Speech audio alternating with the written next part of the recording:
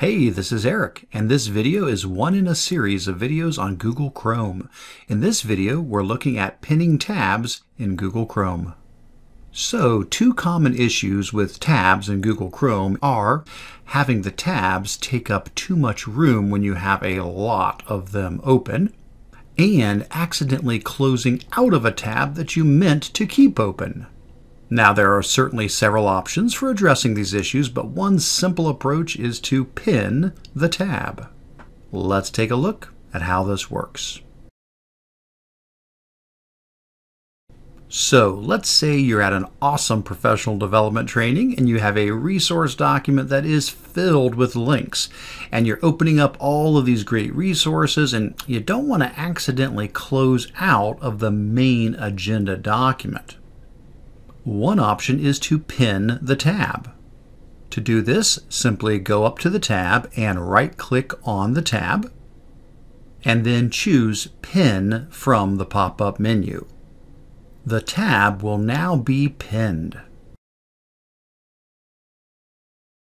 There are several benefits to pinning a tab. First, the tab will be much smaller, just showing the icon for the site, so it'll take up less space, which is good.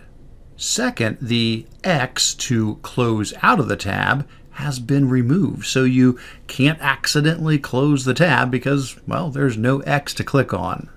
And third, even if you exit out of Chrome entirely, the next time you do open up Chrome, the Pin tab will still be right there. And you can pin as many tabs as you would like, and they'll all stay safe and sound in the top left-hand corner of your browser.